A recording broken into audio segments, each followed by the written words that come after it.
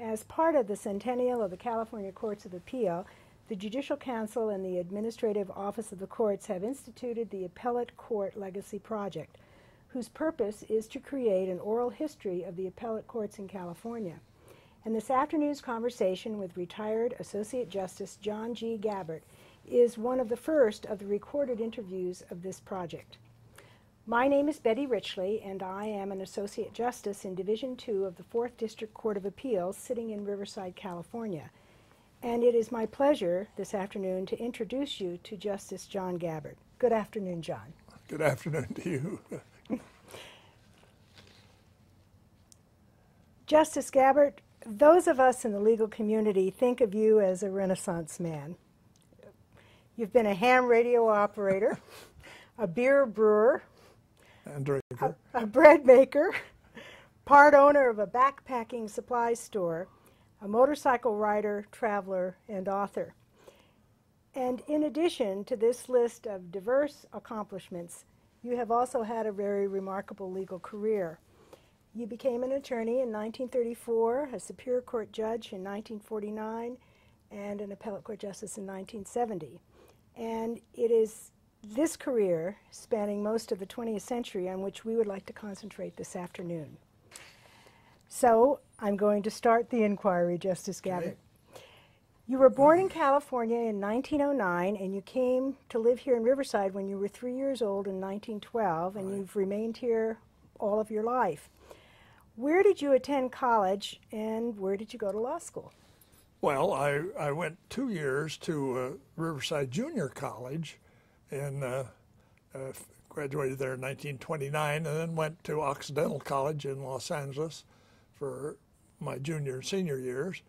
Then I went to 1 year at Duke University, and then finished the law at Bolt Hall, Berkeley, and graduated in the class of 1934.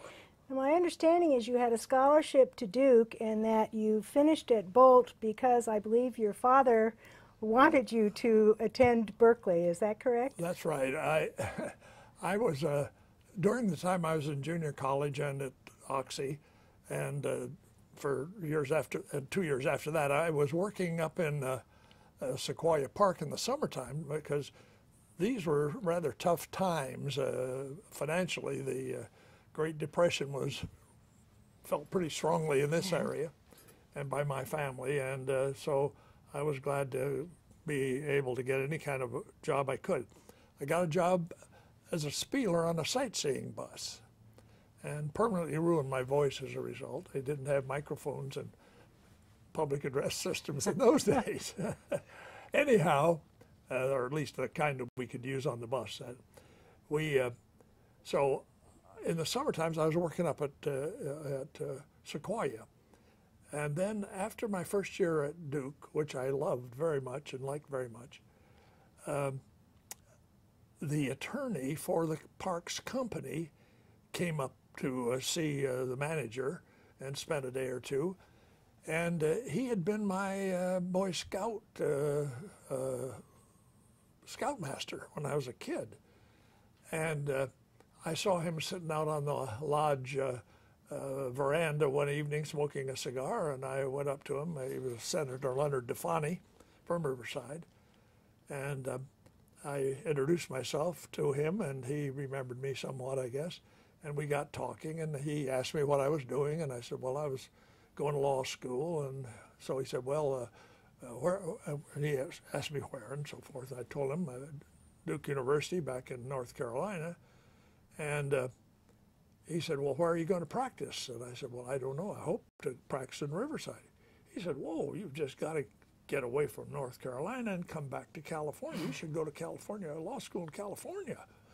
And he was a great USC law booster. He said, you've got to go to USC. Well, it caused me to worry a little bit about it. I called my father on the telephone and asked him what he thought. Well, my dad was a great old Cal booster. He'd gone to Berkeley, and not law school, but to the university, and those were the salad days of his life, and he loved Berkeley.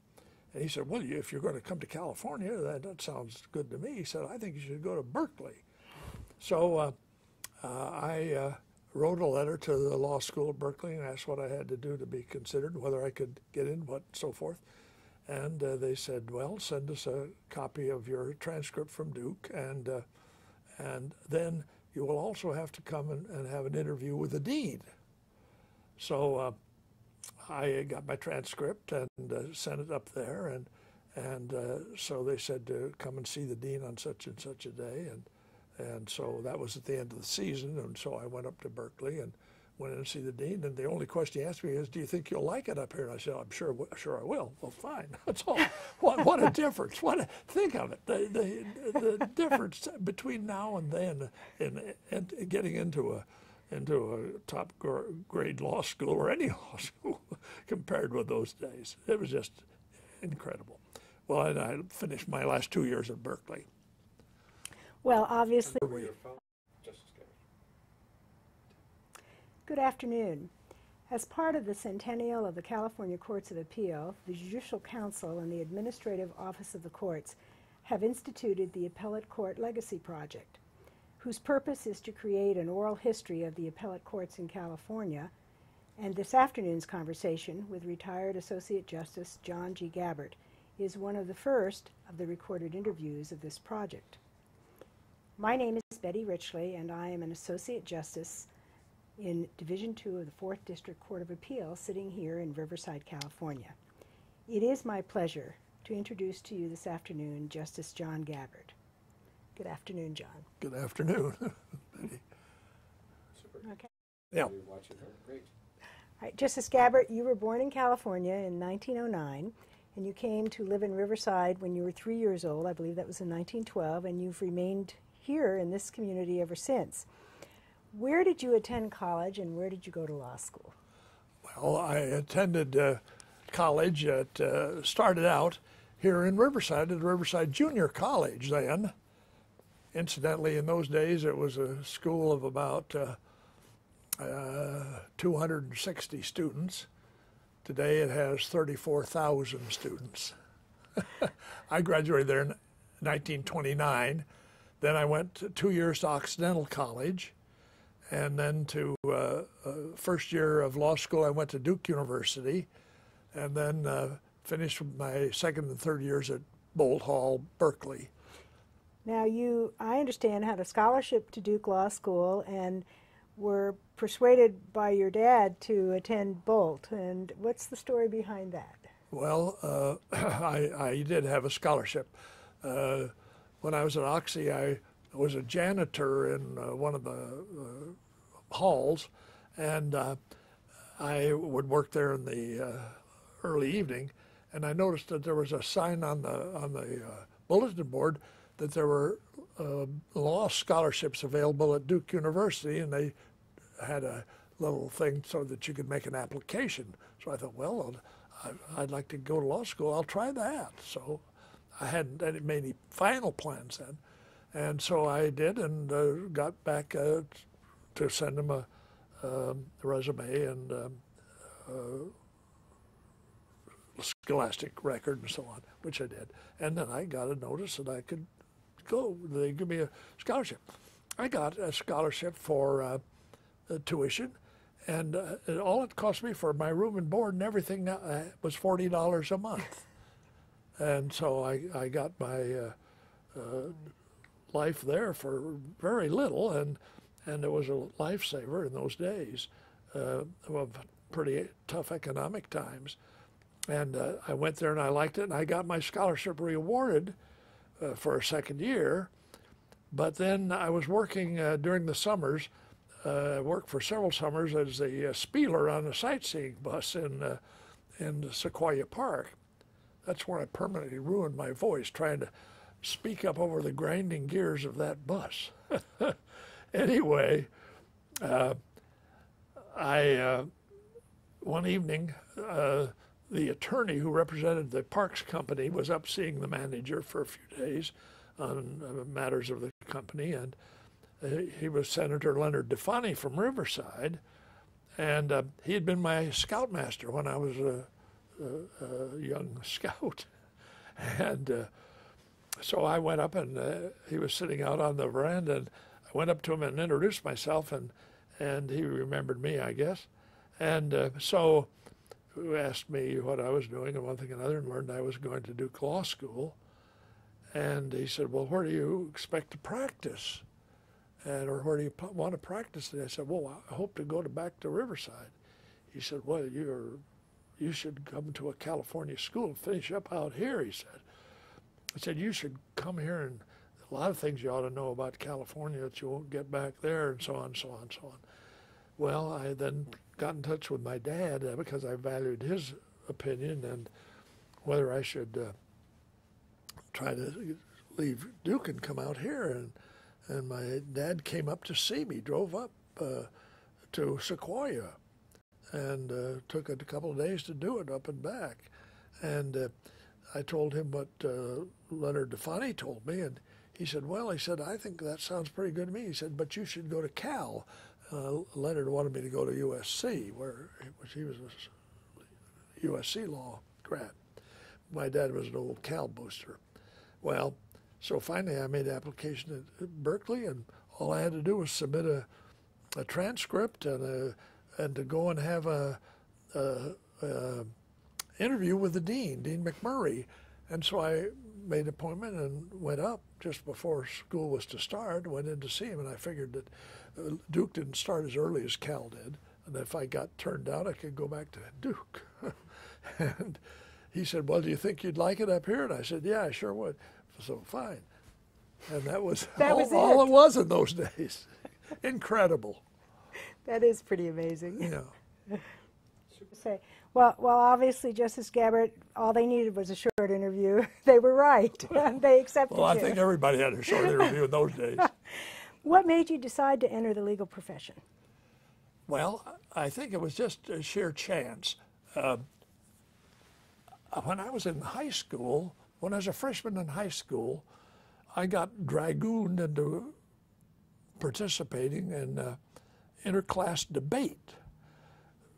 That was due to my father. I had a good friend who, as a joke, as each class at the high school here had to elect officers, and the freshmen had their meeting. They didn't know what they had to do or anything, but some member of the faculty told us that we needed to have a president and a vice president, a secretary, and a treasurer, and have a debate manager. What do you need a debate manager? Well, every class has to debate every other class in a public assembly, and then the winner is the champion.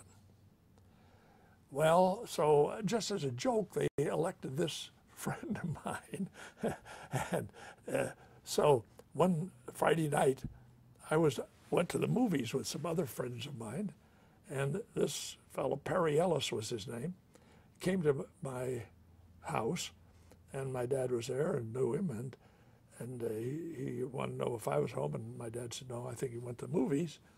And he said, what are you here for, Perry? Well, he said, I'm trying to find some guy who will serve on the debate team. He said, I can't find any. We've got to debate the sophomores in the assembly. And so my dad said, well, I'll have John do it with you.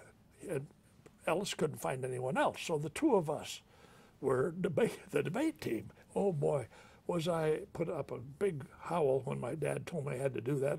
He said, listen, I've never asked you to do something that I didn't want you to do very seriously. I never made you do anything, but I'm making you do this. Well, it was the best thing that ever happened. Perry and I didn't even know what a debate was.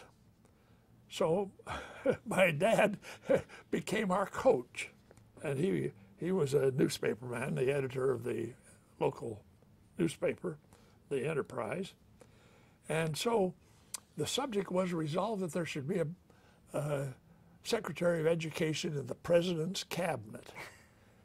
He belonged to newspaper associations, and they had a service called the Editorial Research Reports. So he called them to get the material. So he got the material on that subject. Then he made us go over that. Then he made us said, you've got to write your speeches out, and I'm going to have you memorize them. I think there were 8-minute speeches or something. 8 minutes and 4 or 5 minutes each for rebuttal. Well, anyway, make a long story short, he practically had to do everything to get us into the thing. He took us down one weekend to the Hotel Del Coronado in San Diego and had us walking up and down the beach until we knew our speeches absolutely perfect. We were just little parrots, but we just swamped the sophomores. And so I was so scared to death that my socks might fall down that I wore, in those days, people wore garters. I wore 2 pairs of garters.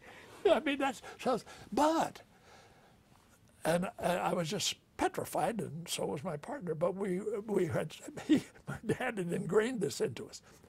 Okay, and in getting ready for it, he said, now you got to prepare for the rebuttal. Well, what's a rebuttal? We didn't even know what that was. He said, well, you've got to answer the arguments that the other side makes. So he said, what are the arguments that the other side makes? Well, he made us list the things we'd gotten out of the editorial research report. So we had 8 or 10 points. So he divided them up, and we wrote a short 30-second rebuttal for each one of them, and then we divided them between us, and we each had to memorize all of those. So this gave you a great background, didn't it? We beat the heck out of them. Well, that was the only thing the freshmen did that whole year, I guess, the Monday thing. And all the teachers would go into the class, they'd congratulate us, you know, for this, and it built your ego up. And I thought that was great. Well, we went on, and we had to debate the juniors who had beaten the seniors. And so we went to my dad and said, hey, we got to debate a question about branch banking. Will you help us? He said, no, I showed you what you had to do, you do it, which was another good thing he did for us. So Perry and I had an idea, and we stumbled along, and we won that one. So that was the big deal, and it got us all enthused and excited. So we got on the high school debate team as freshmen, and we debated. And so from then on, the only thing I ever wanted to do in high school and college was debate. And that got me started. Well, and then the law part came. My father, with the newspaper, was sued for libel, and it was a big case. He was sued by a member of the Klan, was he not? Yeah, by the Ku Klux Klan, well, back up. That sued your father was a member of the Klan, was he not? Yes, he was also the mayor of Riverside. And ask that question one more time. All right. The man who sued your father was a member of the Klan, was he not? Yes, and he was also the mayor of Riverside. Now, to back up a little bit, Riverside had a large population of Chinese, and the old animosity and racial attitudes toward the Chinese was very prevalent in this community, unfortunately. The Chinese were here for, first of all, they were very active in the earliest days in the citrus industry, in the packing and grove management and work. Then later they were in gardening, and they had rather large market gardens and so on. They had a section in the downtown area where they lived, or close in, a few blocks. And one day there was a lot of racial animosity toward them stirred up, and a group from the Klan, well, I believe now, went down and burned them out, burned them all out. Well, so they were driven down into the river bottom area where they had another little Chinatown, which went on for years. Well, my father took a strong view of that in the paper, and that was probably tempered by the fact that my father could speak Chinese. His major in college was English, but his minor was Chinese, and he and one other student were the only ones taking Chinese when he was at the University of California for 4 years. They had a wonderful professor who was practically a teacher, and my dad could read and write in Mandarin. Not too well, I'm sure. The local Chinese were all from Canton, but there was enough spillover so Okay. he could palaver with them. They thought he was God, and he took their side in fighting this animosity that the actions were taken against them. I might say that my sister and I never had such presents as the Chinese brought to us every Christmas. Oh. We had more lychee nuts. She had more porcelain dolls. I had more little The abacus and boxes, you know, yeah. with secret ways of opening them and closing them and so forth. Well, anyway, so that was what happened. Well, this was a big thing, and the local judges excused themselves or recused themselves and called out for help. And Leon Yankwich, judge from Los Angeles, who's quite a specialist apparently in libel and slander and so forth, came out. And even the big courtroom in the courthouse was too small to take care of the crowds, and so they hired the Elks Club to take care of the crowds for this trial. And the trial lasted 20 minutes. My father's attorney had a legal point there, which he argued to Judge Yankwich, and Judge Yankwich dismissed the case. I don't know what the circumstances were. And so around the dinner table that night, my father, who'd been through the ringer, of course, on this, was ecstatic over it. And my mother said, "But Ray, how much did it cost?" And my dad said, "Well, I had to pay him $1,000 for today." And then whether one of us or somehow or other came out that the attorney had only appeared for 20 minutes. I thought, my God, $1,000 for 20 minutes. That sounds like a pretty good deal. But from then on, I thought I might go into the law. Oh, that's a great story. Wonderful incentive. Well, and so then I continued, and I thought that all a lawyer had to do was talk. So that's why I continued with my debate. Justice Gabbert, you graduated from Bolt in 1934, and you took a bar review class, and I think it's interesting to note that the teacher of your bar review class was none other than Bernie Whitkin. And this was the second, third, fourth class he had taught bar review. It was class? one of the very first, and I wouldn't be surprised if maybe the third, second or third or fourth. Anyway, Boy. he didn't even have his summary of California law, as we later know it, as a bound book. It was free sheets of mimeograph paper, and and it was held in San Francisco, and I would say there probably 25 were in the class. And you passed the bar and became a member of the Riverside legal community in thanks to 1934. Bernie. Thanks to Bernie. Now, when you joined the Riverside County Bar Association, about how many members were there? Well, I think that there were under 50, and that included the 4 new members who joined that year. There hadn't been any young lawyers come here for several years. I think the last had come up maybe 5 years before Russ Waite. Harmon Brown maybe a year or two ahead of Russ. And then, but there were 4 of us. Mary McFarland was from Bolt, my class there. Then there was Don Adams and Christian Serow, who had graduated the same year over at Hastings. Now, Mary's father was one of the earliest mayors, maybe the first mayor of Riverside. He was one of the old-time attorneys and well-known and respected. He probably had the major probate business in the county. And then Chris Serow's father was a partner in the then leading major civil commercial trial firm, Serow and Thompson, and so Chris went with his dad. And that became Thompson and Colgate. Later became Thompson and Colgate, yes. Then Don Adams, I knew Don, although he was several years older than I was, because his father was the leading, probably a leading doctor in Riverside at the time, And he was our family doctor, and we knew them and knew the family and had been there many times and visited with them, and they knew us. And he and I both were faced with the problem of finding some place to go. This was the bottom of the Depression, and even fellows who were the top-notch boys in our class couldn't find things to do. One member of the class got a job with Pillsbury, Madison, and Sutro in San Francisco at the enormous salary then of $125 a month. And every one of us thought, my God, that's the millennium has been reached, you know.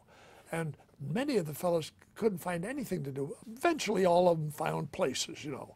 But it took time, and they worked maybe 2 or 3 years sometimes in other things before they could get into the practice. Yeah. So Don and I finally came to the conclusion, actually, I didn't go out and walk the streets, but I made inquiries here and there, and there was just no openings that I could discern.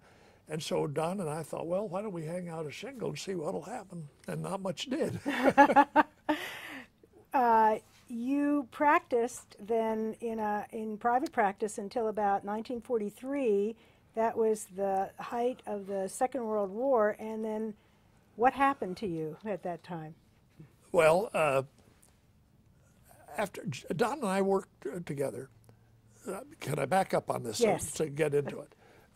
We worked together for a year, and he had financial backing that I didn't have, and while we managed to pay our secretary and the $35 rent for the offices, it was a situation that if I hadn't lived at home, I wouldn't have made it. And so during that year, I tried, I guess, or was appointed on, and tried a number of criminal defense cases when I was appointed by the court when the criminal charge needed counsel, and they didn't have a public defender. And this was all pro bono, no pay whatsoever. But the judges normally would appoint young lawyers to represent the fellows that needed counsel. But Chauncey and Chauncey McFarland and George Thoreau knew the judges. They said, I can't stand, I need Mary in the office, I need Chris in the office. So the judges would appoint Don Adams and me on every criminal calendar when anyone needed an attorney. Well, Don didn't want to do any court work. He wanted to do all office work, and he eventually developed into a very, very good probate attorney, and that was what he wanted to do. So I would take all his cases. I figured that was where I could get some experiences, and it was a real catch-can experience, and a wonderful experience for me. I don't know what I did for my clients, but I sure tried. Well, I really made the DA work on a few cases, and so he offered me a job as a deputy, and that was my lifesaver. And then I was there for 3 years, and then went with Best and Best, and eventually became a partner in that firm. And it was... That was in 1938. So you were with Best and Best, which subsequently became...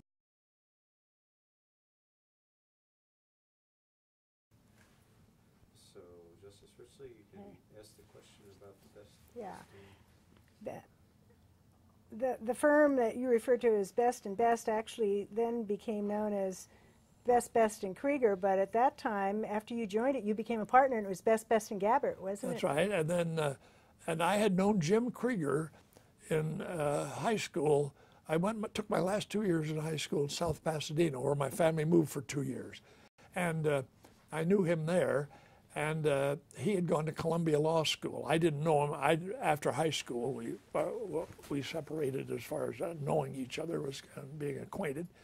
And he then came out back to California and was with Melvin and Meyer's office in Los Angeles, doing well there. But he wanted to come to a smaller town. He married a young lady from Riverside. Well, one day I was down at the Justice Court filing some papers or something, and her mother was the acting as the clerk of the Justice Court. And it was in summertime, and Lois, her daughter, was helping her down there doing some work, and so she spoke to me and asked me if I knew any place where her husband Jim might be able to find a place to go in Riverside. And when I found out that it was Jim Krieger, I didn't know that it was the same guy. And I said, well, have him come out and we'll have the firm interview him, which he did, and we then proceeded that fashion. And the rest, as we know, is history, yeah, so to speak. They now have 188 lawyers at the firm. Now, it was while you were at Best and Gabbert that you were you drafted into the Army? Well, essentially, I guess. I was working on to me, the most important case I ever had involving a lot of water rights in the Moreno Valley, and I'd been working on it for some months. I had drawn the #1 number for a father. I had 2 kids at that time in the draft. So you were in, oh, fathers will be called, fathers won't be called. Oh my goodness. One day, Time magazine came out with a big question mark on the cover, and it showed us some men and little kids and said, will fathers be next? And the board of directors of the company, knowing that this case was going to eventually, within the next few months, come probably to trial, asked me, now what's your draft status about this? So I said, well, I'll go and find out. So I knew the clerk of the draft board, and I went up to him and spoke to him and asked him. I told him the reason I was asking. I wanted to be sure what my status was, and the people who were in the officers of the water company wanted to know. And so he said, well, I'll tell you, John, the truth is you're going to be called in 2 weeks. And I said, all right, Clyde, I'll make a deal with you if I can. If I enlist today, can you postpone my activation for a short time so that I can get to work on this thing and get somebody else to take this case, which is the main thing I'm concerned about. And so we made a deal. And then I got my partner, Gene Best, and the 2 of us then began a real search to find an attorney to take the case over. And we got retired Justice John Preston of the California Supreme Court to take the case. And that was a very interesting experience, working with him very intensively for a couple of weeks, really, on that case. And then I went down, and they shipped me back to Fort Custer, Michigan, to go to the military police basic training, and which I did. And then I was sent to the Provost Marshal General's Investigators School, and went to that, and then went to New Guinea and the Philippines as a special agent for the Provost Marshal. And how long were you in the Philippines? 14 months. Well, I was in New Guinea and the Philippines 14 months. I was waiting in New Guinea for several months before we could get into the Philippines. And were you in the Philippines when MacArthur returned? No, he returned at the time of the Battle of Leyte, but we were in there right afterward. And we were in there when they were fighting in Manila, and participated in the edges of that sort of thing for a while. Got shot at a couple of times. And then I got admitted to the Republic of the Philippines was created, you know. They had their constitutional convention and everything right across the street from where we were staying in an old house in Manila. And we could look in the window while they were debating the constitutional convention of the Republic of the Philippines. So their Supreme Court met at the Malacañang Palace, and another fellow and I, and nearly all of us in on the CID were attorneys. Probably 75% were attorneys. Another fellow and I that worked together all the time, we were both attorneys. And we went down, got admitted to the Philippine Supreme Court. And so then we appeared a few times before the Supreme Court on matters which probably could have been taken care of in a justice court if we could have found one for the provost marshal, and it was a great experience. And then you came back to Riverside and rejoined the firm. That's right. And then in 1949, I was appointed to the bench. Yes. During your time in the district attorney's office, and just briefly, I thought this was interesting in the reading that I did, you participated in a death penalty case. I believe the defendant's name was McNeil. Yeah. And he was sentenced to death. And how was that carried out? Well, he was one of the last men hung in California. What had he done? He'd murdered his wife, Melvie McNeil. I'll never forget that. He beat her to death with a washing machine wringer roller.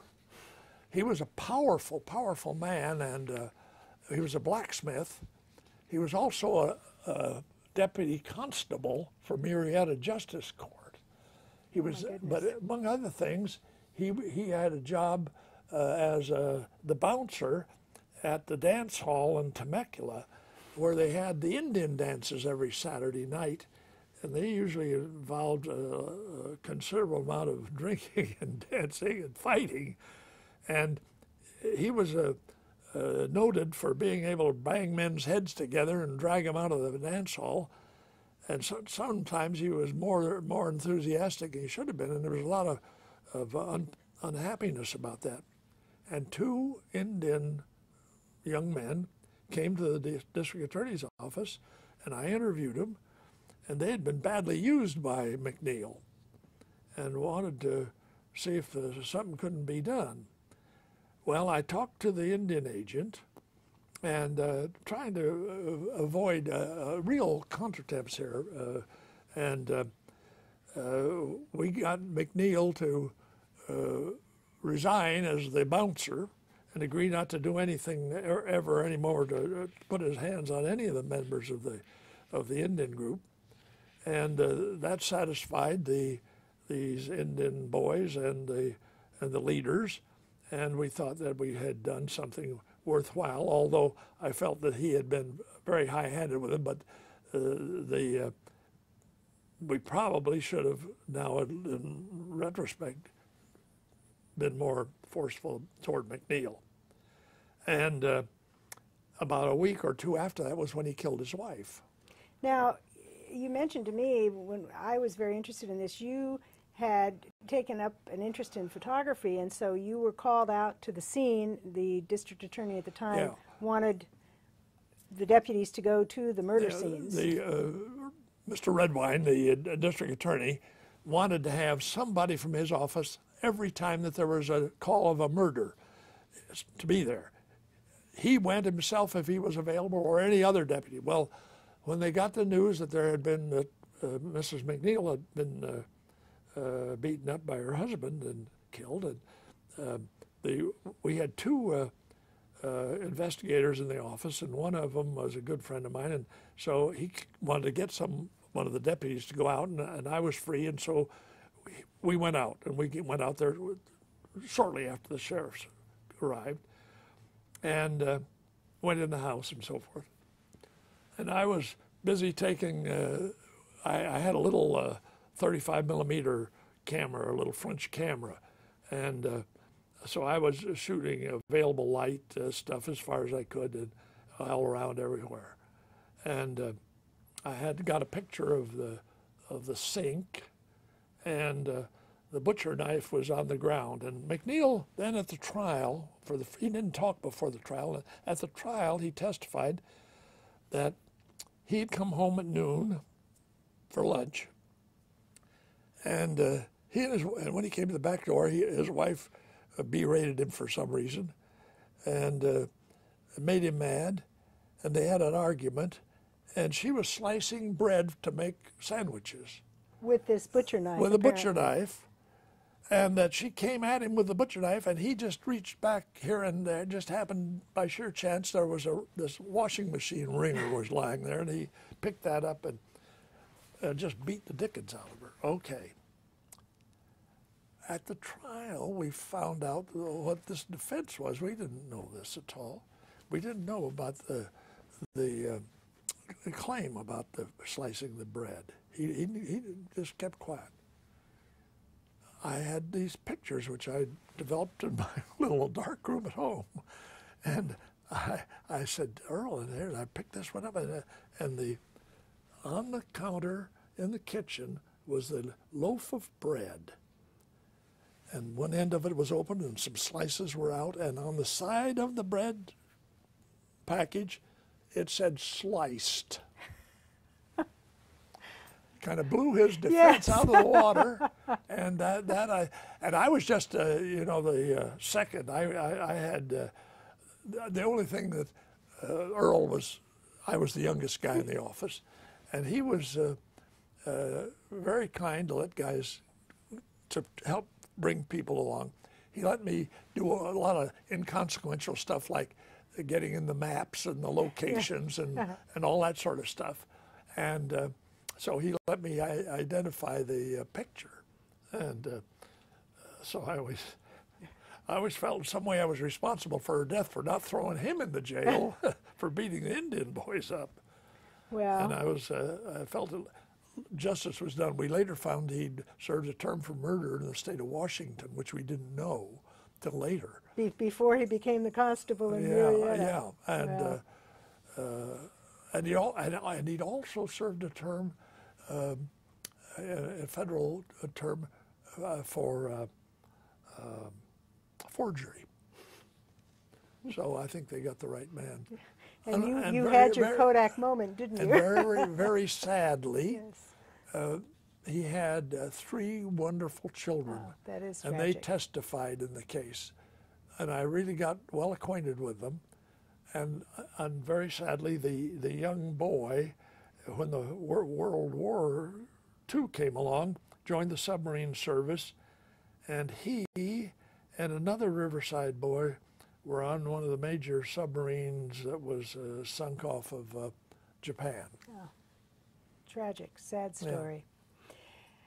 During the years that you were practicing law, and then your 24 years divided between the Superior Court bench and the Appellate Court bench, what do you think has been, in your opinion, the most significant change in the practice of law as you've seen it occur over the years? Well, I can't pontificate because I've been on the sidelines for 32 years, believe it, I've been retired for that long. All right. But I do keep in touch with friends and practicing lawyers that I know. My daughter has been, for many years, was the supervising court reporter for the county. She's now retired. But she works part-time now because they always seem to be needing an extra hand. And from everything I see, it's just the great increase in California in every respect. Traffic, population, the courts are jammed. When I started to practice, there were 2 departments of the Superior Court. I made the 3rd when it was created. And that was in 1949. Yeah, now they have 55, 58 judges and 18 commissioners and need 20 more. And you folks here, just every unit of the judiciary is just jammed with work. And I think that's the greatest change. The change being that in those days, when we first started practicing, you had time to put your feet up on the table and talk to your clients. And of course, all young lawyers, I think, have extra time. But in those days, you had extra time. And even the older attorneys, it was the difference began to occur along about the 50s when the time became so valuable. And everything had to be done by the minute. You had to keep billable hours concept. Billable hours diary all the time. Yes. Before that, you didn't do that. And while I don't mean we didn't have to work, we were busy, and I certainly was busy when I was on the bench. But not to the pressure, not with the pressure that I think exists today. Yeah, I think that's the greatest change. very insightful and very true. You had an opportunity, obviously, when you practice law, to really know your clients and be friends with your clients, get to know their families, Right. and spend time with them. I think so, Yeah. and especially in a smaller town. I think, Yeah. you know, and Riverside then was a small town. You were appointed to the Superior Court in 1949 by then Governor Warren. And in 1970, you were elevated, I believe, to the appellate court by then Governor Reagan. Ronald Reagan. Yeah. Can you tell us a little bit about the process when Earl Warren appointed you to the Superior Court bench? Were you seeking a judicial appointment? How did that happen? I hadn't the slightest idea of being. I thought that my partner, when the third department was created, I thought that my partner might be he was a vice president of the state bar at the time, and I thought that Gene Best would be an ideal candidate. And I gave no thought to it at all. Then, one day, I was president of the Bar Association at the time. One day I got and we had office hours on Saturday till noon. And just about 11:30, I got a telephone call. The secretary came in and said, "The governor wants to talk to you." I couldn't think why he wanted to talk to me. And so he said, Gabbert, This was the governor himself. yeah, said, your Uncle Harry Gabbert, or Harry Gabbert was your uncle? I said, yeah. He said, he was a good man, he said, I knew him well in college. He said, if you're half as good a man as he is, I'd like to have you serve as the Superior Court judge down in Riverside. I said, well, Governor, this is very sudden. When do you have to know about how this is? I want to discuss it with my dad and with my partners here, and I don't want to make an immediate commitment there. He says, well, I'll tell you, this is Saturday. Don't you tell anybody except your dad and your partners. And I will call you on Monday. So I talked to my partners, and I felt like a dog about that. But I thought at the time that it was what I would really like to do very much. And my father thought I was good, but he said, listen, and that was good advice. He said, if you become a judge, I don't want you ever to run for any other office. Now, if you feel that you would be willing to do that, then you can, with my blessing, you can be a judge. Well, I really respected and loved my dad, and he was a man of experience and so forth, and he was right. And so I said, well, I think I would. And so I went and told my three partners then, of course, but the major ones were my two oldest ones, Raymond Best and Gene Best, father and son, and they were wonderful people. And so when the governor called back, I told him I would do it, and which I did. So that was the way it happened. I later learned the background because there was somebody who put in a word for me that I didn't even know had done it, and later found out. Well, that's an amazing story. Yeah. Now, when you were appointed by Governor Reagan to the appellate court bench, was the process as easy for you? Well, no, not that easy. When I knew that there was going to be another opening over in the 4th District. And that court, at that time, we sit here, this division in Riverside now, but at that time the division sat in San Bernardino County. San Bernardino, yes. All right. I thought that there were going to be two openings in the 4th District over there then, and I knew that Bob Gardner from Orange County was a shoo-in for one of them. And so I thought I'd served a couple of Pro tems over there and enjoyed it. And so I thought, well, I'll put my name in, and which I did. And then after a certain period of time went by and so on, I'd sent some letters of recommendation and so on, as I guess everybody does. And one of the assemblymen came to me and said that the governor would like to appoint me, but that I was too old. And so I accepted that. Then about... You were at that time, what, 60? In 19... yes, yeah. I was about 60. Having just turned 61, I don't think that's too old. Well, as a matter of fact, I think I was just about 61 too, because I only served 4 years on the court. That's why I wonder why they're interviewing me here. Anyway, so then there was another opening came along shortly after that, and the governor appointed me, Governor Reagan. And so that was how I served on the court. And I served there 4 years until 1974. And at that time, my dear wife wanted to do some family things and do some traveling and one thing and another.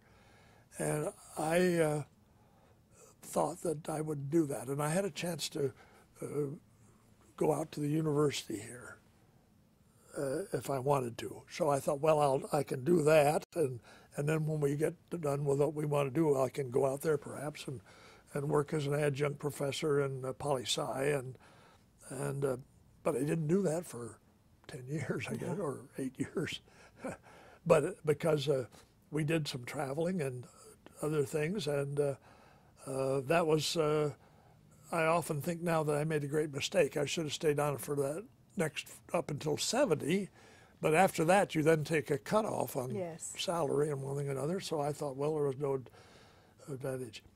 Then I was also asked to serve pro tem by assignment, and at that time the Chief Justice, Justice Byrd, had a very strong feeling that judges from other courts, superior, retired appellate court judges, should go to the municipal courts. And that was a good idea. That's all right. So I said I would think about it, and they said, well, we'll assign you to the municipal court in Corona. Well, the more I thought about it, the more I thought, well, all I'll do is screw up down there. All they have is 50, 60 traffic cases a day. Yeah, I was going to say, it's traffic. And I said, I think, it's not that I felt that I was better than serving in that court, but I just felt that from my experience, it was a long time away from any traffic. I had been police judge here, city judge, before I went on the court when I was in private practice. Yeah. And I knew a little bit about traffic, but that was years ago. And so I thought, well, I won't serve, and did other things, and later taught for 2 or 3 years out at UCR, as you did. And enjoyed that, I'm sure. I wish I'd done it for years. It was the most enjoyable thing I ever did. It is interesting and fun. You sat with, as you already mentioned, Justice Gardner, who was the presiding judge of that division. When I was there. And also Marcus Kaufman, who later became an associate justice of the Supreme Court. Mm-hmm. Do you have any particular memories or impressions of each of them? I know Justice Gardner is so colorful and has such a reputation for his opinions. Your impressions? Justice Gardner, he marched to his own drummer. He didn't come to the court with great frequency. In other words, maybe a day or two a week he would come to the court. He did most all of his work at home or on the beach or at the Santa Ana Law Library. And He was a surfer, wasn't he? Yeah, when he wasn't surfing, he was writing opinions, and he took all the criminal stuff. He had done lots of criminal work. He could handle it practically out of his head without a great deal of long, tough research. But he was able to do everything, and he was capable, very capable guy. And he did a lot of it and too. He could write fast, and he wrote short. And he could grind out the opinion, so that was great because all the rest of the stuff, maybe we were spending too much time writing too long opinions. But there was a big effort being made at that time by the reporter of decisions to get judges to cut down on the paper and write shorter opinions, and Judge Gardner was able to do it and doing wonderful work. And he was. But he was, you never, at least, he kept to himself and was very, and presided perfectly in the conferences and on the bench, but there was not a lot of give and take or collegiality with him because he was away so much of the time.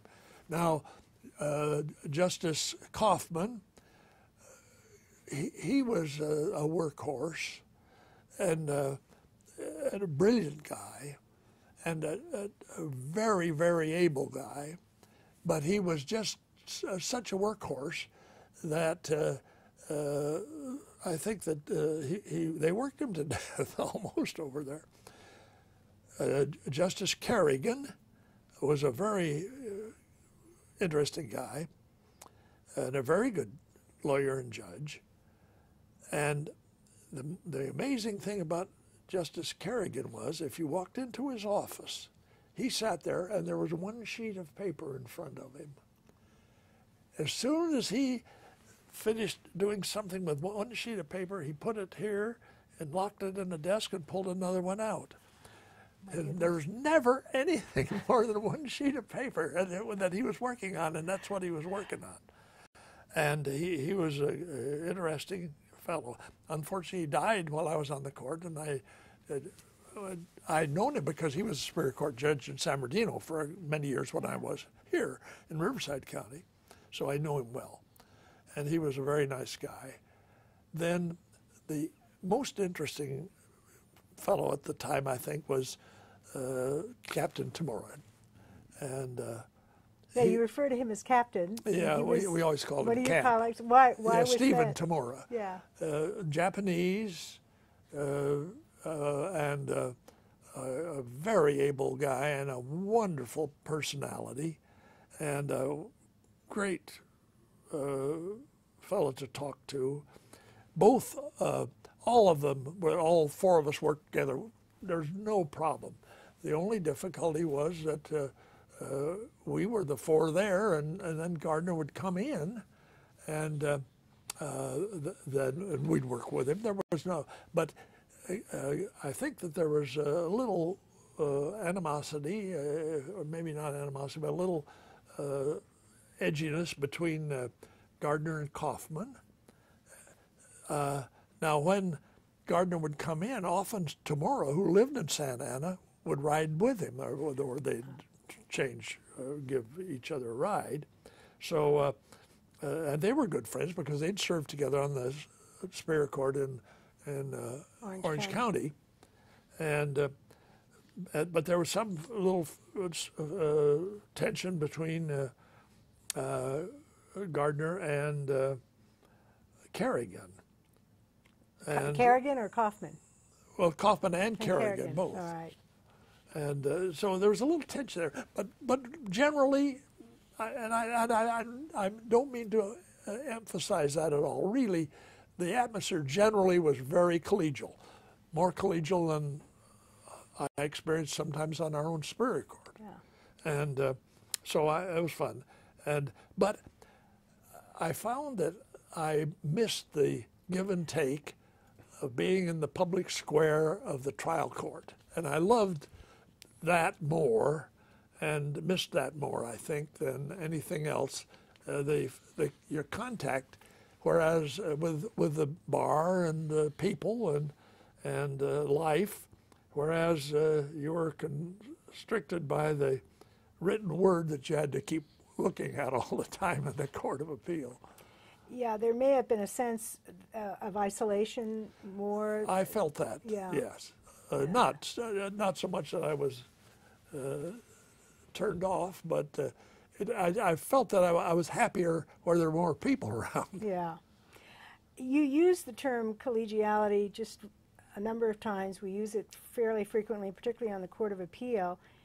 Do you believe that, as you recall the Court of Appeal, this sense of collegiality helped shape the decisional law to some extent? Oh, I think so, because there was, at least I felt on the Court of Appeal, the feeling was that unless you had a pretty darn positive view of your righteous position, that you were willing to concede that perhaps the other guys might be right, and under the circumstances, if they were the majority, that you would generally go along.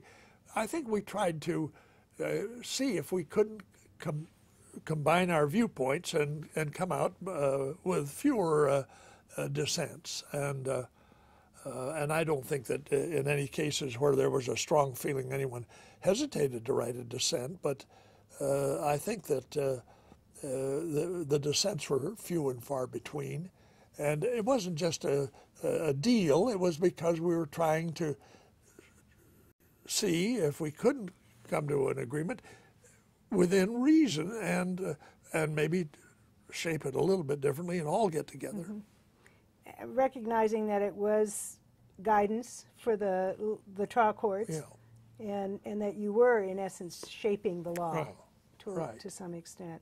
That answers the next question that I had, which was it important to you to have unanimous opinions, and in a sense it was. Well, I think that the PJ wanted us, as far as we could, to show a unanimous point when we could do so without violence to our conscientious view of the law. Yeah. But I think that there was an effort being made at that time to try and cut down on anything just a dissent for some personal viewpoint or ideology or something of that sort that sometimes crept in. What would you say was the judicial philosophy or that you had developed by the time you got to the appellate court? And do you think, or so often I think our sense of that is shaped so much by the times, social factors, historical factors, and you went through the Great Depression, you went through both World Wars when you were 9 or 10 during the First World War, and I know in some of the reading I've done on you, you talk about how that really had a tremendous impact on you, maybe even more so than did the Second World War. So do you think all of these things, or how do you think these things may have affected your sense of a well, where you were I as a think judge?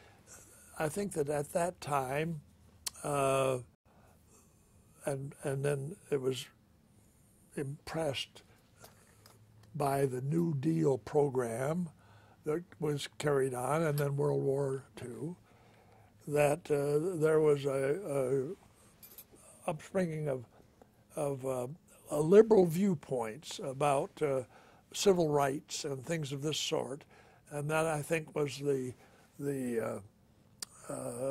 pretty much the way I felt about my personal philosophy about the law and the political governance of the world, at that time. Well, your father, I get the impression, having been a newspaper man, his standing up for the minority community here, that also shaped your viewpoints on many of these issues. And my father was interesting.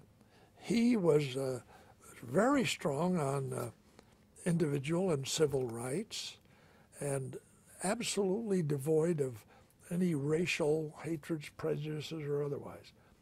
But he was a very conservative guy on the economic side of life. His father, my grandfather, was a big-time farmer up in Ventura County, very active in the Republican Party. But he was a Hiram Johnson progressive. My father was a Republican conservative. They had it out and out. And my grandfather served in the legislature, and he was head of the Board of Supervisors for 30 years off and on in Ventura County. And he was a liberal, and a liberal Republican, a Hiram Johnson progressive, and my dad was very conservative. But they both agreed on civil rights. It's interesting that there was that peculiar deviation. And of course, I took my grandfather's position, and which was kind of interesting. And my dad and I didn't agree at all on some aspects of politics, but we agreed on so many other things it didn't matter. Yeah. He was a good father. When you served on the Court of Appeal, now we have permanent legal staff here, and I don't recall in the 1970s, did you have what were called, as the U.S. Supreme Court has, the elbow clerks, they serve 1 or 2 years, or did you have permanent staff? I think the last year or maybe the last 2 years I was there, we had a chief researcher. Alex Yakutis was he was a head of all the research, and then each of us had a research assistant, clerk, and so I guess then the professional principal staff is of what, 10 years? Oh yeah, there's very seldom, not a lot of turnover. So at that time, you were sort of easing into that sense of having a permanent staff, or starting to do that. And for 2 of those years, Bob had me interview all the prospective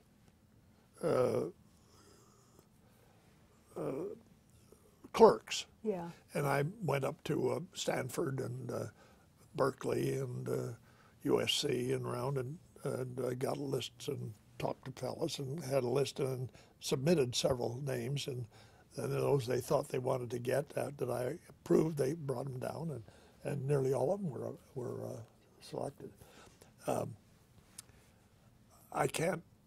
don't think any of them ever objected to my doing that, and I enjoyed doing it. So essentially, the people you interviewed were hired and then worked for the other justices, or with the other justices. Yeah. Now, whether that was true in every case, I can't but remember in this now. division, But at least at that time. But I brought down 3 or 4 anyway. What were some of the qualities you looked for in those attorneys? Well, I wanted fellows that I thought would be open and could talk to everybody, and yet I wanted to have them be forceful enough to be able to speak up, and of course interested in their GPAs and so on, and just kind of, I suppose just the way they appealed to you as to whether you thought they'd fit in, and I think most of them did.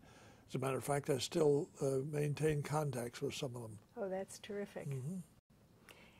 Can we take a little break here? Sure. Yeah. All right. Just again, you're fine. There, okay. And we're ready to go. All right. Okay. All right, Justice Gabbert, you served 20 years on the trial bench. Did your perspective of your trial bench colleagues change at all after you became an appellate court justice?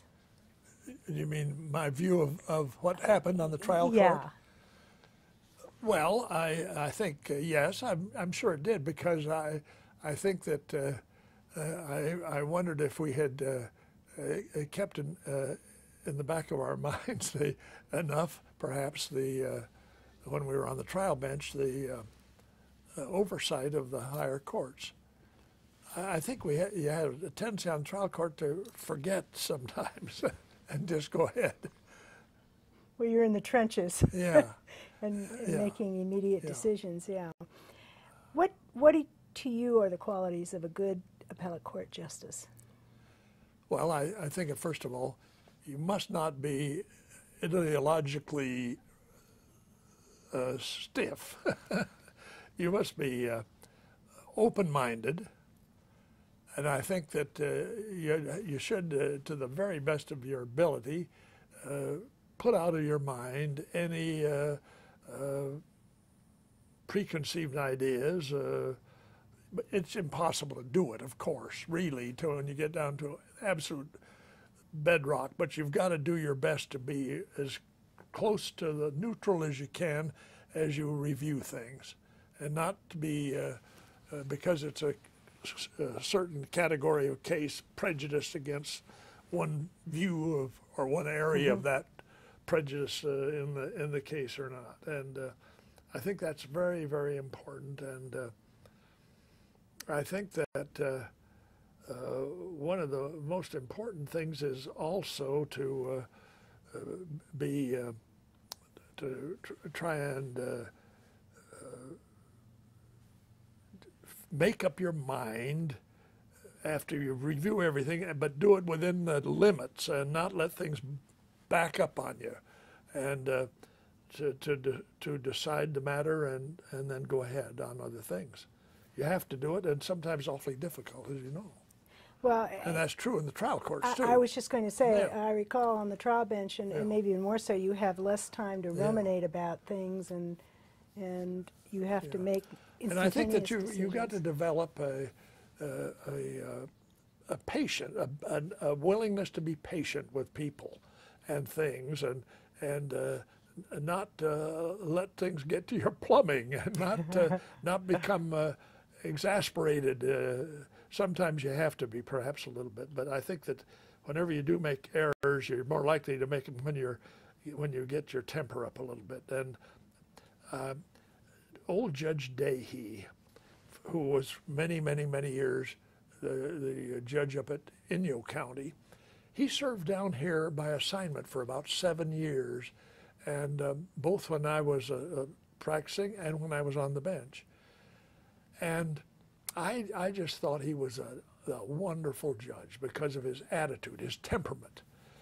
And when the governor announced my appointment, my father was unable to drive, and he had to go up to near Sacramento on business. And so this was just the weekend before I was going to be sworn in, or the week before. And so he asked me if I'd drive him up, and so which I did. And we had a very pleasant several days together. And then on the way back, he wanted to go by and do something in San Francisco. We stayed overnight in one of the downtown hotels. And in the morning, we went down for breakfast.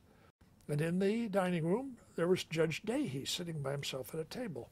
And I'd known him very well. And so I went over and I said, would you like to, or may we sit down with you, Judge? And he said, sure. And so I introduced my father.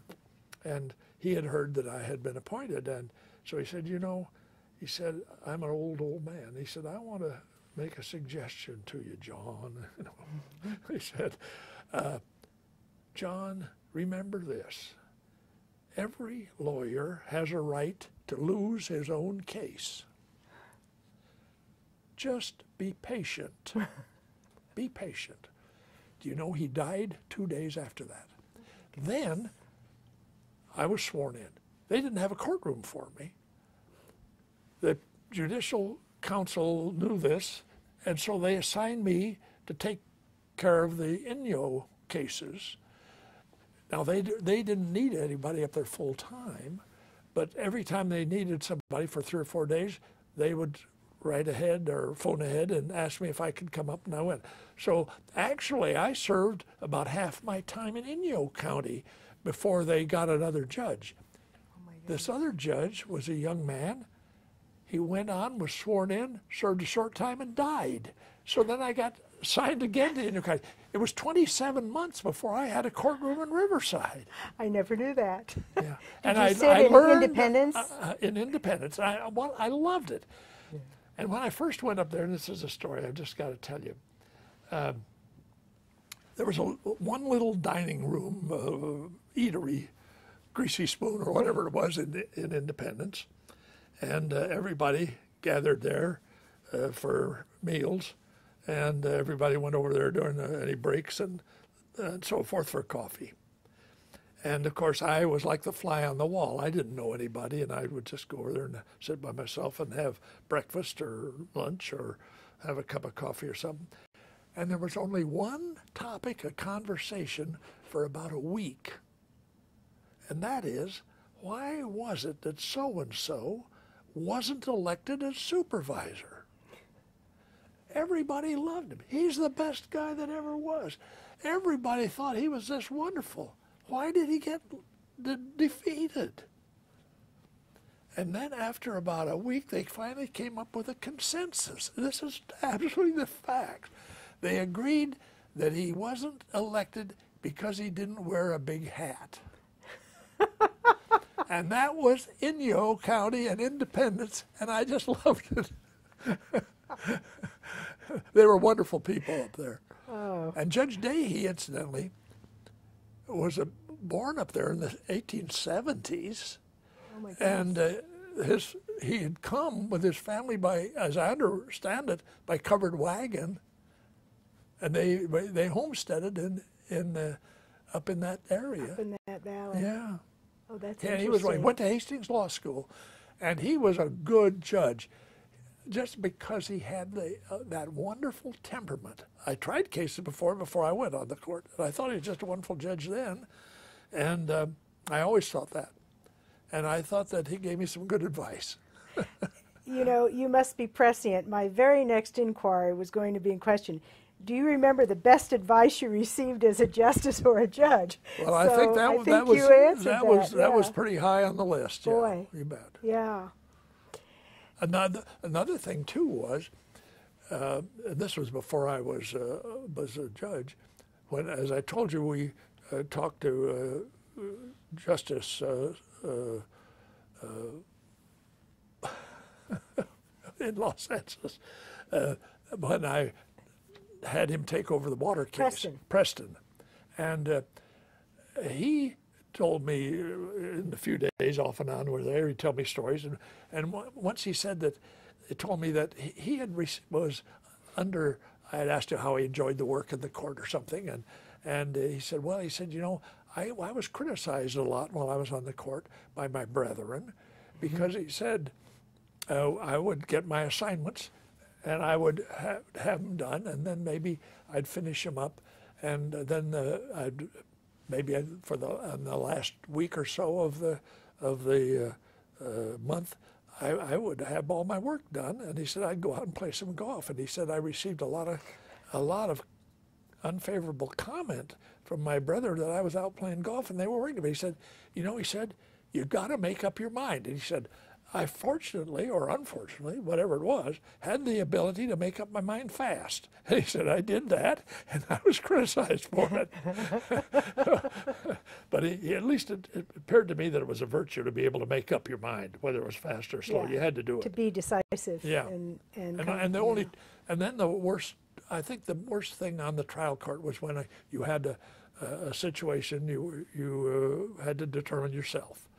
And it was just so tough to make up your mind as to, whenever I got into any trouble like that, I thought about Justice Preston and just said, well, it's got to be done and do it one way or another, and that's what you have to do. Yeah. Good advice. So it turned out to be.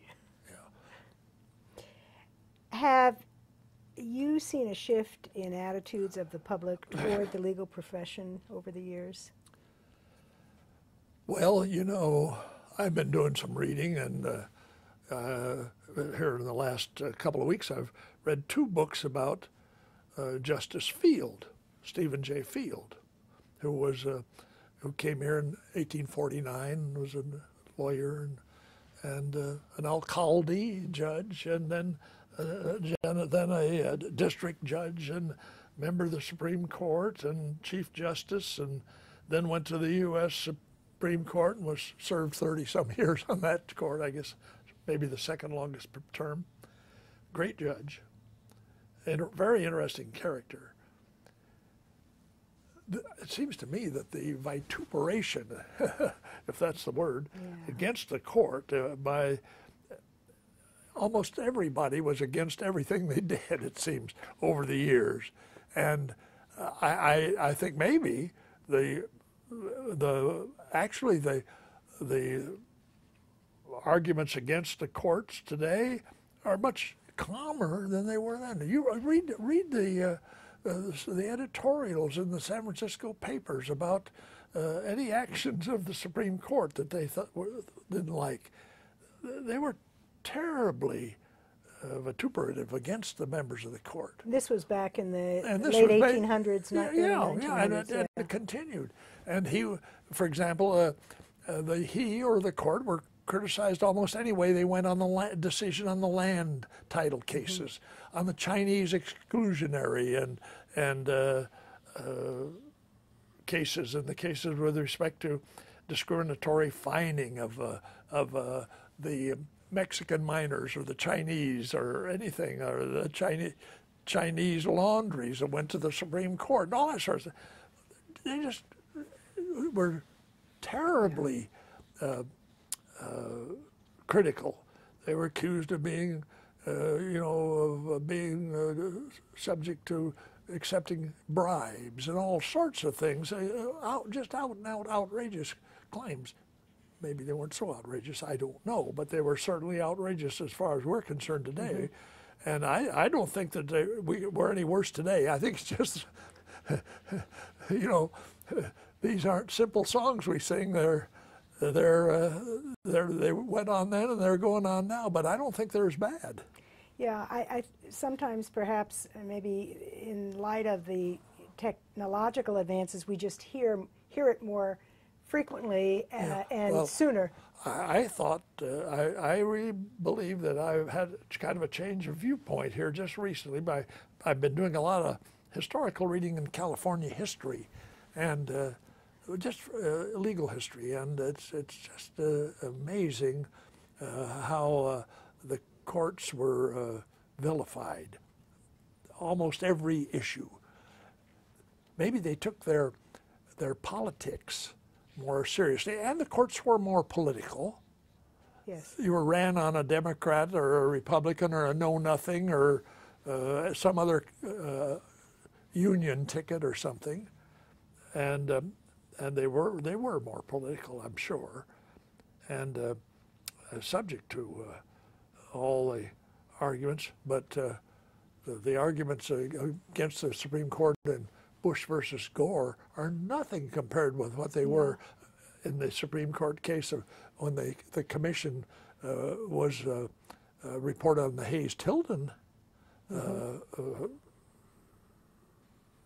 presidential electoral vote, and so I don't think they're not new. These aren't new, and they're probably no worse, no better than they were before. And we hear so much, and I think rightfully so, that the judiciary is a third independent branch of the government and independent branch, and we have to maintain the independence of the judiciary. So it seems to me this has been a common theme, and now you It's a common theme. Yeah, now. this is it's something not that's not new. That's never been heard before. It's as it was in the beginning, so today official sinning is and shall be reigned forevermore, as Kipling used to say. Justice Gabbert, during your legal and judicial careers, this country has experienced enormous social and economic upheavals. We've had wars, depressions, changing cultural mores, huge quantum leaps in technology. We have a huge population with enormous diversity. From the vantage point of someone older and wiser, what advice would you give to a new lawyer? Well, I would say in the first place, if you go to practice law, practice it with civility. You've got to work hard, you've got to spend time and effort, You shouldn't try to get rich overnight. And you should practice in some area, location, and where you want to live and remain and grow with the country. But I think the biggest thing I think that I would urge is practice law with civility. And I tell you, I don't know because I'm not around the courts now to do it. But in the old days, it seems to me that there were upper crust of lawyers who maintained that civil approach toward everybody, and it paid off. And I think that's one of the big things that a young lawyer should learn is to be civil. Without me, I don't mean to be not compromising your clients. Don't compromise your clients, but you can do this in a civil manner. You can say very well instead of shouting about it. How about a newly appointed judge? Advice? Yes. Well, I'm so far removed, it's hard to say. I would say the same thing. Just in the first place, put aside any thoughts of other political activity.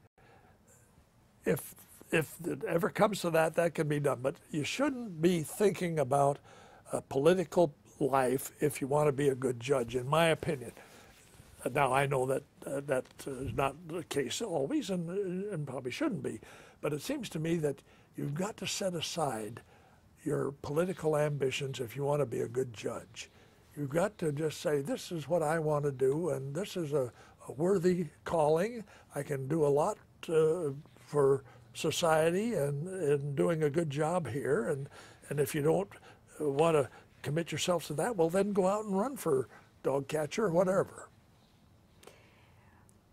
What challenges do you believe the courts face in the future? And as you think about that question, do you think that these challenges may be any more difficult than the challenges that were faced in the judicial system in the past? And you've touched a little bit on that, I think. Well, I think that they went through all these same things. When you think of the divisions caused by slavery, yes, that overshadowed everything for 50 years. In California, for example, Southern California was largely flooded with Southern sympathizers. Northern California were nearly all from, now this isn't exact, but yeah, the majority speaking, of the yes. Anglos that came into Los Angeles Pueblo were Southerners. And so when they went to the convention, they wanted California to come in as a slave state. The northern people wanted California to come in as a free state. And so that's the Constitutional Convention in Monterey. The Northerners prevailed by 9 votes. 9 votes. And at that time, the North and South were evenly divided in a number of states. So Congress dithered and didn't do anything. They didn't even set up a territorial government for California. California was in chaos for over a year and a half. The only thing that kept it from disintegrating entirely was the fact that General Riley was out here with a regiment of men up in San Francisco. And they had a detailed out down here, and the Mormon Battalion marched to San Diego. If they hadn't had the military here, the whole system would have disintegrated. General Riley, just on his own, called for a constitutional convention, which they held, and they set up the basic, did a good job on the basic Constitution of California to come in as a free state. That forced the Compromise of 1850, whereby California was allowed to come in as a free state, and the territories of Utah and New Mexico could come in and then later determine by popular sovereignty or some other thing, they didn't say, whether they would come in as slave states, but they were intended to do that. Then the southern groups that lived in Southern California wanted to set up a slave state in Southern California. They thought that if they came in as a slave state here, the North could come in as a free state, and they'd both come into states. And that was defeated, of course. But the turmoil all over the country in that, we can't even imagine. I mean, we're not near the Civil War mentality, thank God. I do say that we have seriously partisan, divided national government at the moment. I hope sanity may prevail somewhere along the line, but it's nowhere near what it was in those days when every guy was carrying a pistol and a Bowie knife pretty much for his neighbor. Yeah, perhaps we've lost our historical perspective. Yeah, I think we you need gotta to have view it yeah. through that prism. I'm going to stop and change tapes. Yeah. Justice Gabbert, what did you enjoy most about your judicial career? You know, the thing I really enjoyed doing the most was handling juvenile cases. That's very interesting. I always felt that there was some place I might do a little bit of good. Mm-hmm. Not often, but once in a while, and I did, I think, a few times, have some, did some good there. And I just feel that there's a place where a judge can make a difference. Not every case by any manner or means, but in several of them, and for that reason, I've set up a juvenile justice foundation through the Riverside Community Foundation to give some extra funds to the juvenile judges when they need funds for special aid that they can give. They can't get money for through normal channels, and maybe something that could really be helpful.